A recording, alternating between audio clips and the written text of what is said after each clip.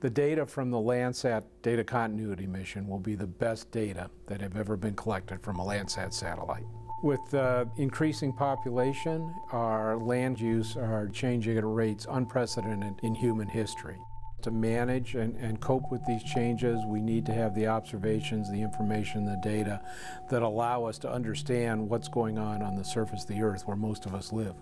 Landsat's been monitoring the surface of the Earth since 1972, tracking resources like farms, forests, and water, and checking every continent, every season, every year. Well, we don't call it the Data Continuity Mission for nothing. The continuity of those observations is a really critical part of the ability to do the science we do on how climate change and how land use are transforming our planet. The Landsat program and the duration of the Landsat time series is the only record we have of these fundamental changes in land cover, including melting glaciers, including the loss of tropical forests, including the transformation from small-scale family agriculture to large agribusiness. After launch, Ldcm will become known as Landsat 8, since it's the 8th in the Landsat program, a partnership between NASA and the U.S. Geological Survey. NASA is responsible for building and launching the satellite, and the Geological Survey is in charge of operations and receiving and archiving the data. Ldcm carries 2 instruments, each covering a different part of the electromagnetic spectrum. The OLI instrument monitors the Earth's surface in spectral wavelengths that you and I can see in, that's the visible wavelengths, and also just into the infrared regions, the near-infrared and shortwave infrared regions. The operational land imager is used to track urban sprawl, forest loss and regrowth, changes in farmland, and the melting of glaciers. The thermal infrared sensor instrument, TIRS, monitors the Earth in thermal bands, it actually images temperature on the Earth's surface. With TIRS, scientists are able to track how much water is used by crops on individual farm fields. And the new technology used in Ldcm means that both TIRS and OLI will be much more sensitive than previous Landsat sensors.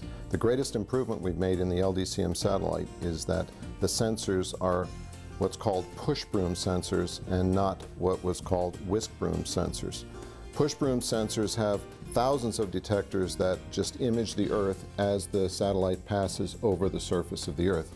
The older Landsat satellites, Landsat 7, Landsat 5, use a whisk broom technology, which is many fewer detectors scanning back and forth with a mechanical scanner. The advantage of the push broom is each detector has a longer time to dwell on each picture element or pixel on the surface of the Earth. As a consequence, it creates a sensor with a much higher sensitivity expressed as signal-to-noise ratio. T-minus 5, 4, 3, 2, 1, and liftoff.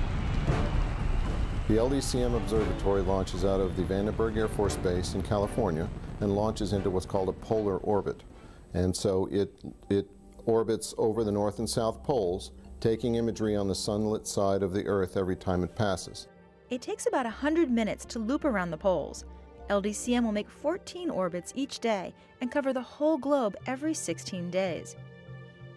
Every time they pass over the U.S., Landsat satellites beam data to the USGS Earth Resources Observation and Science Center, or EROS, in South Dakota, one of several receiving stations around the world. This center operates the Landsat archive that contains all of the U.S.-held data from all of the Landsat satellites, and the Ldcm data will become part of that archive. All of the data in the Landsat archive at EROS can be obtained by anyone at no cost. This freely available data has led to an incredible blossoming of science research and applications. My favorite part of the Landsat program is the opportunity to think big. With free and open access to data around the world, we're not limited as we once were in our ability to conceive of and analyze large data sets to look at really large-scale changes over continents, over the globe.